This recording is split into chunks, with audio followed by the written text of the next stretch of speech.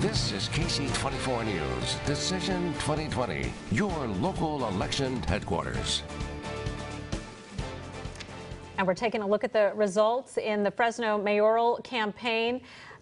We saw this a little bit earlier, and we had some of the precincts, and now it's showing these may be absentee results or early results, but Jerry Dyer with a really strong lead at this point over Andrew Jans. Yeah, our analyst Larry Powell joining us back here on set. And Larry, you're looking at these original numbers before we left to take a quick break. Obviously, I didn't want to put words in your mouth, but you had told me before we went on that you thought it would look like this. Well, and if you'll take a look at District 6 and District 4, the city council races, you'll see the turnout is so much bigger in District 6, which is Bredefeld, than in District 4, where the two candidates are running.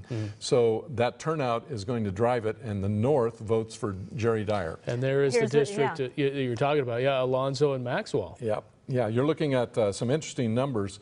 Their total turnout is 15% in District 4.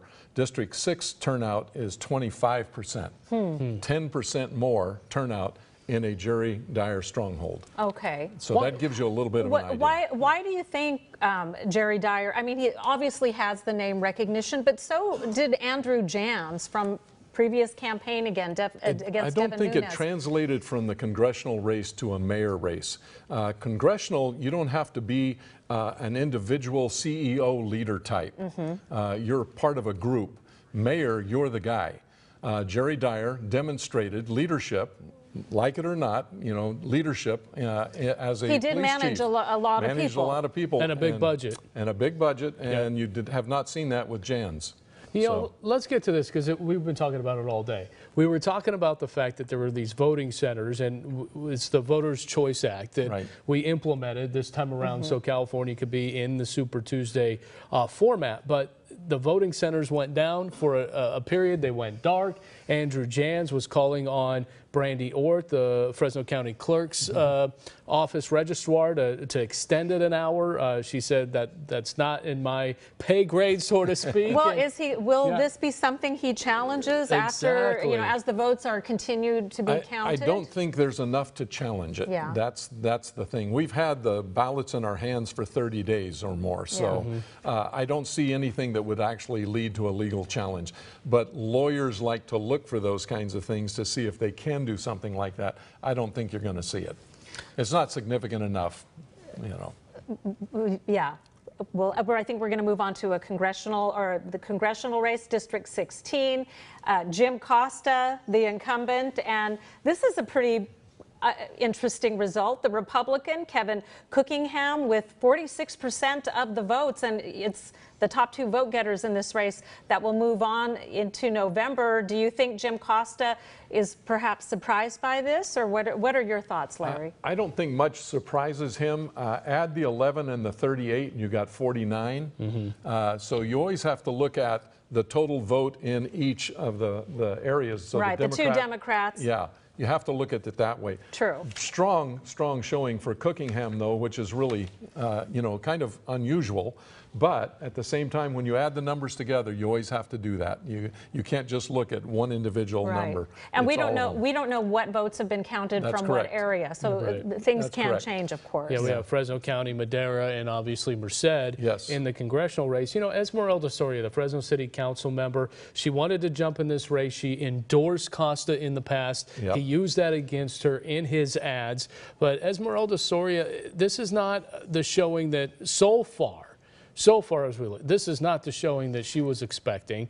But did she do enough? We didn't see a whole lot of attack ads on Costa at all. It's tough to run against an incumbent to begin with. And when you're running, the incumbent is from the same party, it's even harder. Right. Because Costa has delivered, as she mentioned in some of the ads that she supported in her a past couple of years words. ago. True. He's brought money to the valley. Jim Costa kind of runs behind the scenes on a lot of things he does. He doesn't initiate legislation, but he fights for the valley in a certain way. And folks have kind of liked that. He's also a moderate. He's probably the most moderate Democrat in the valley. So I think that people reward him for that. Well, she clearly has, goals beyond serving within the city of Fresno. Yes. So we may see her name again on another ballot. Wouldn't surprise in the me, future. but city council doesn't translate well to statewide and national races unless you've done a lot of work in advance. I think this was a first time in. Let's see what happens. Now she knows what she has to work on. Yeah. I want to move to Prop 13. This has been a very controversial bond measure statewide, and so far this is no, 60-40. And really this is about the infrastructure of schools throughout the state, a $15 billion construction and modernization of public education facilities. Again, only 4% is in. But this is a strong showing for no, because there's so many local bond measures to be looking at. Do you think voters thought, like, well, I'm considering the local measures for the local schools, and then there's this one too. It's a lot of money. I think it's tough to vote for both kinds of bonds, even though the public doesn't understand. If a local bond passes, as soon as yours passes, you get in line for state money. Okay, the fact that you have a bond that is passed lines you up for state money. Like matching funds? Yes, and so not necessarily full matching funds, but percentages. Is that what Prop 13 would have funded? Yes, so it gives you additional money for projects that you'd like to do.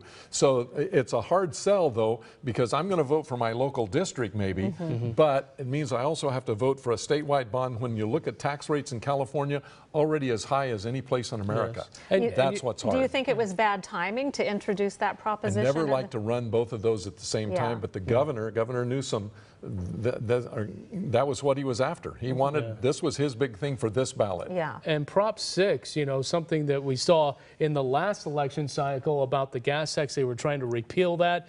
Nobody really understood what it meant on the ballot. Was this kind of the same thing? What is this actually saying? This actually dived into the housing and the mortgage rates, and this is very take a look at our turnout, convoluted. You know, in those two districts that I talked about in City Council. That'll give you a good sense of 15 and 25% in each of those areas. More conservative voters. Yes, are all that are voting. You've got 85% and 75% that don't care, are not voting. So it's not an issue that drives the energy. And especially before in a primary election, before the general election in November. So it's real hard to energize people in March. Yeah. Well, at least I think being a part of Super Tuesday today did energize voters in California. We're having fun. I know that. Take a look at the election results last time in June of the same election in the primary. And you'll see the turnout last time, I think, will be heavier. Interesting. Well, we want to look at this? Yeah, presidential numbers. Are these national numbers that we're looking at or statewide? These are state numbers. State numbers, 6%. And NBC has already declared or projected Bernie Sanders the winner in the state, and you can see he's ahead. Right. But 7%, I think the one thing I want to look at there is Mike Bloomberg is somewhat trending. I mean, obviously, it'll be a lot different. There's a lot more people in California than that. And he did spend a lot of money advertising here. Especially here in the Central Valley. I know that he spent his campaign more than $500 million. But, Larry, you look at the state of California, Bernie Sanders seems to be resonating. It's progressive. Progressive and young. Yeah. Progressive and young. Does that help him, though, when it comes time to get into the Democratic convention? I don't think it does translate the way he would like it to translate. I am heartened by one of the things you see here, that a billionaire can't buy that many votes. Yeah. You know? Well, he's not done, though. He's not done, but not done. The money hasn't translated. If you take a look at this, 19% of the vote spending, and California is where he spent most of his money. This was the one he wanted to try to do something with, but I will give him credit. Yeah, he's 1 out of 5 of those who did vote. For folks that did vote early here in our area, in the state, some of them, their votes really don't count. Had they chosen one of the candidates that dropped out. That's Do you think those candidates maybe should have waited until after Super Tuesday? It's a catch-22. If I wait and drop out afterwards, I've disheartened a lot of people. Yeah, that's true. So if I drop out early, at least I got a chance for some people to shift their votes. True. That's the catch-22 of it. I wish if you were not going to run in California's Super Tuesday, you should be thinking about that about 15 days in advance. Yeah. Because most votes tend to come in the last 15 days. Well, maybe the next 4 years from now, things will be different after they've had a chance to digest what happened. You know, politics continue pretty much unabated. Yes, they do. Very similar I things. feel like we were just in the 2016 presidential election, and here we go again. It doesn't seem that long ago. Yeah, exactly. Larry, we want to thank you for spending some time with us here on YourCentralValley.com. Appreciate your time. Happy to be with you. It's always a joy. Of course, we'll have much more at 11 o'clock. All the results coming in. We will see you on KSEE24 News. All the updated results continuous on YourCentralValley.com. We'll see you later. Bye-bye.